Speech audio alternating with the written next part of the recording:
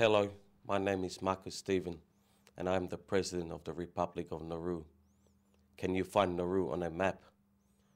You should look for it soon, because one day my beautiful island country might not be there.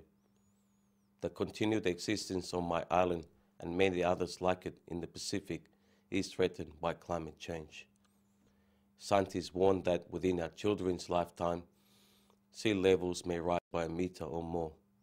This would wipe out low-lying coastal areas, and many Pacific islands would be a distant memory.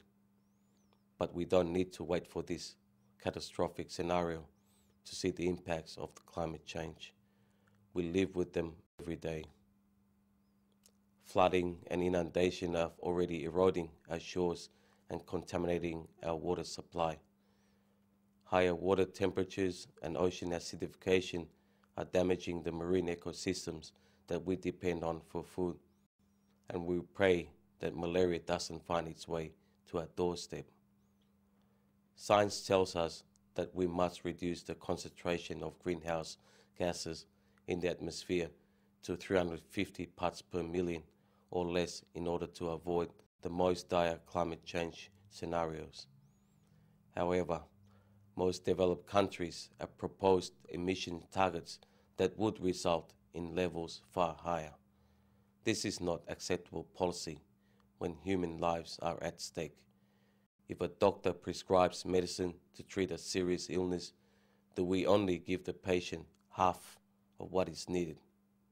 If an engineer says 8 columns are necessary to support a building, would any responsible person recommend that we only use 4?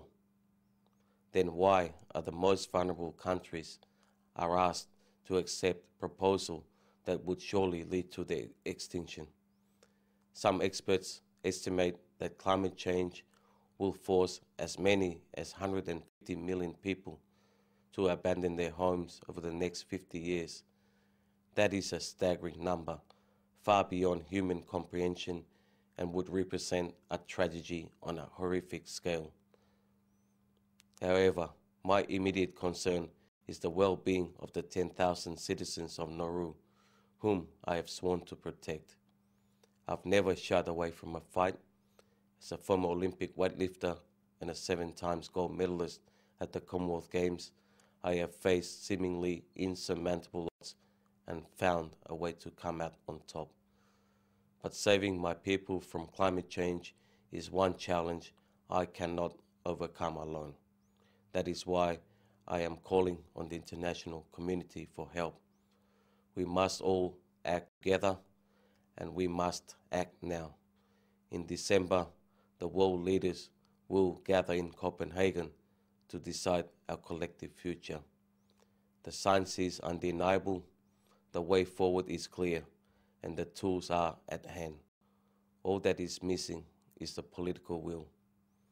My people have started to ask, does our island have a future?